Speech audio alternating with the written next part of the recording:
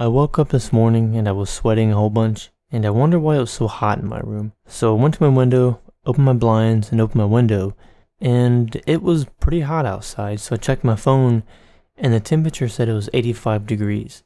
For the past 2 weeks, it's been in the low to mid 40s, and I got used to cooler temperatures. I was leaving my window open at night and just getting a cool breeze of air, and I didn't have to have my air conditioner inside anymore, which was a plus, and that saves me on my electric bill, because then my electric bill isn't like $100 or anything.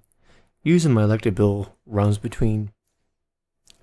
between $50 to $60, but it got really hot today, and I thought about putting my air conditioner back in my window, but I didn't feel like dealing with the whole hassle of trying to put the little cardboard in the sides, because the little things that you push out on the sides that keep like bugs from coming in, it keeps the cool air in and the hot air outside, those, they go all the way across, but there's always a little crack in the window, and I've had that problem with any air conditioner I've ever had. So I have two little pieces of cardboard that I cut that I put on each side of it, and I put those up, and that's how I always done it. Keeps air out and it's cheap, convenient.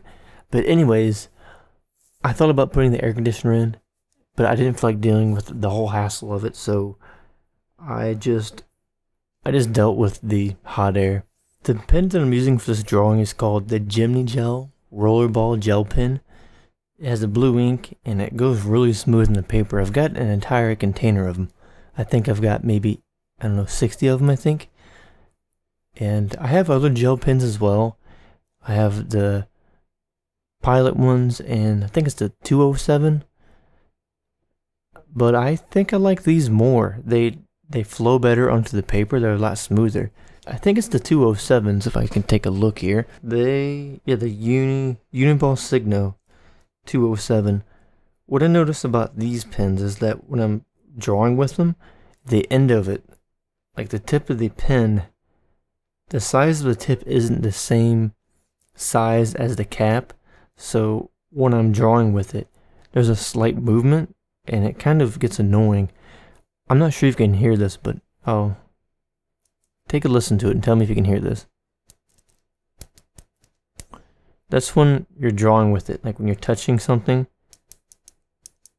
the end of it moves a little bit, and it kind of frustrates me and gets annoying, especially when I'm doing stippling, because I'll try to stipple, and the whole time I just keep hearing that sound over and over, and it does get to be a bit frustrating.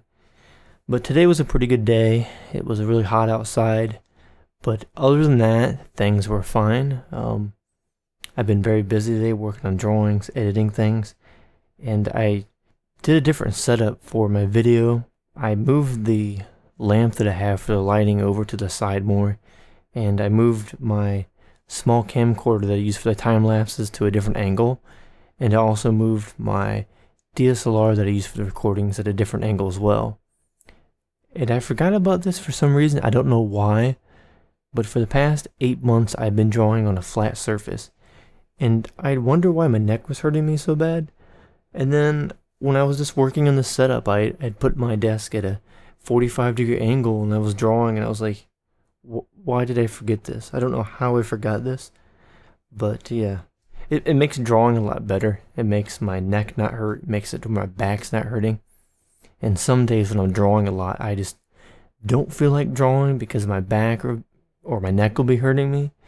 And so I think this will resolve part of the issue, but I still have to get a different computer chair, because the chair I have right now is pretty much falling apart. I've had this chair for maybe 10 years now, and it's made of like some kind of, it's not leather, but it's falling apart, and I need to get a different one.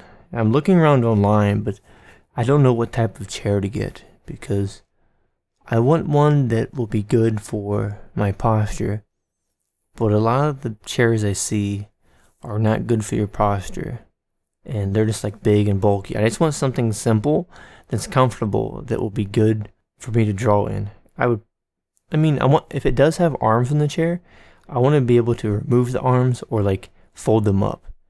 so they're not in the way, because of the setup I have where my computer desk is. It's at an L shape, and if I turn, I'm hitting the desk. And I took the arms off the chair I have now because of that problem.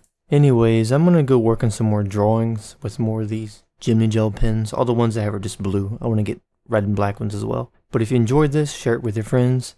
Like, comment, and subscribe. And if you have any drawing suggestions, go ahead and let me know in the comments below. And I will see you in the next video.